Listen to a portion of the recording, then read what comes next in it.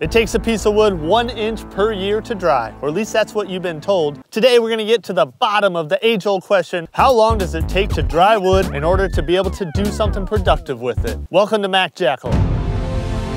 The real goal of drying wood is to get it to a point where you can do something productive with it, like carpentry, construction, some other crafty DIY thing that I can't even think of. And to do that, it's got to get down to a point where it's no longer gaining or losing moisture within its environment.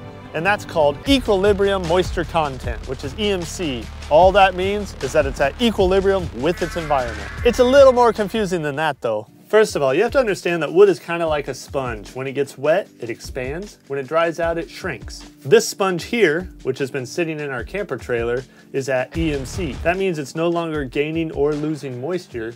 It's matched its environment, so now it's at equilibrium with this space. Let's say that our theoretical home is at 70 degrees Fahrenheit and 40% relative humidity. That would mean to reach equilibrium moisture content, our wood would have to be at 8% moisture content. Well, that doesn't make any sense. That's what I thought. Well, that's because 40% and 8% are measuring two completely different things. The 8% is the moisture content of the wood, while the 40% is the relative humidity, which is the humidity or the moisture of the air. Let me explain. Moisture content, the 8% that we're looking at, is actually measuring the amount of water as weight in the wood compared to the wood weight itself without the water. So that means that it can actually be over 100% because you could have more water weight in a chunk of wood than the wood would be completely dry. Relative humidity, on the other hand, is actually a ratio of how much moisture the air can actually hold versus how much moisture is in the air. 100% relative humidity, it's fully saturated. It cannot take any more moisture in, and generally it'll be raining at that point. So when the news lady says it's gonna be hot and sticky, 95% humidity, she's talking about relative humidity. In order to figure out where our equilibrium moisture content needs to be, we need the help of a chart. So like I said before, if you've got 70 degrees Fahrenheit at 40% relative humidity, our EMC would need to be about 8%. So if we put a piece of wood in there that's at 12%, it's going to continue to shrink until it eventually reaches EMC at 8%. This is where it gets really important to know how dry the wood needs to be able to use it. On average, for indoor use, we want the EMC to be between 6 and 9%, and for construction purposes, it needs to be below 19%. This is going to vary depending on where you live in the world or in this country in America. If you live in Arizona, it's going to be a much lower EMC that you're shooting for compared to some place like Florida. Let's say I build a giant table and I ship it to Arizona. When it was here and I was building it, I had the wood down to 9% moisture content. Well, when I ship that thing to Arizona, it's going to continue to drop maybe down to 5%, and it's going to shrink, and that's going to cause problems. Now let's say instead I take that same table which was at 9% and I ship it to the Caribbean, and it's going to be super humid and it's going to be in an open air area. That thing's going to actually gain moisture and expand, also causing problems. This is why it's actually really important to know the EMC, which is telling us how long it's actually going to take to dry the piece of wood to get to what we need. This stack of wood is sitting outside air drying, and I'm only going to be able to get it down to 15, maybe 12% before it reaches EMC. And that's because it's outside and the environment dictates how low the EMC will be. That means if I want to get this wood down to 8%, I'm either going to have to take it and have it kiln dried, or I'm going to have to place it into a climate controlled building like a wood shop and let it sit there until it acclimatizes itself and reaches equilibrium at hopefully around 8%.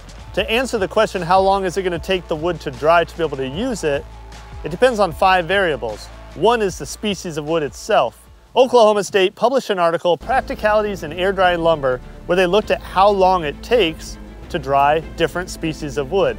According to this article, white oak can take 80 to 250 days to become fully dry, where a sugar pine can be dry in as few as 15 days. You can check the moisture content of your wood with a cheap little meter like this. This is a moisture meter. They make really nice ones for people who are doing this a lot, but this one's cheap, and we're just going to turn it on. This cherry has been drying for about 3 months. Let's see where it's at.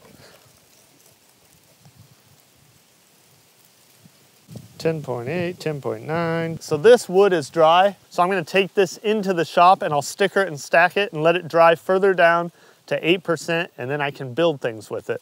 I'll put a link in the description. You can get a meter like this yourself. The next variable that determines how fast wood dry is temperature. The hotter it is, the faster it will dry, when in conjunction with relative humidity. The lower the relative humidity, the faster the wood will dry. So hot and low humidity. The next variable we have is airflow. This is why we've stickered our pile so air can flow all the way through this stack, drying all surfaces of the wood. And we've got a nice westerly wind, south and north in this way. All the air is funneled to this stack, and airflow allows the moisture that's leaving to be blown away and continue to pull moisture out. That's how evaporation works. And then the last variable is the thickness of the wood. As you can imagine, these 1-inch slabs are gonna dry much faster than that 5-inch slab. All the surfaces are drying in. That 5-inch slab, the outside might dry pretty quickly, but the inside is gonna take a lot longer to dry. It's important to know that in the wintertime, like here in the Midwest, when it's below freezing, the water in the wood is frozen solid, and so almost no drying happens during those months. This is why in this part of the country, fall is our best season, because we have warm days like today where it's about 60 degrees and windy and very dry, versus early spring where it's wet and cold, or winter where the wood's frozen. Hardly any drying's happening during that time.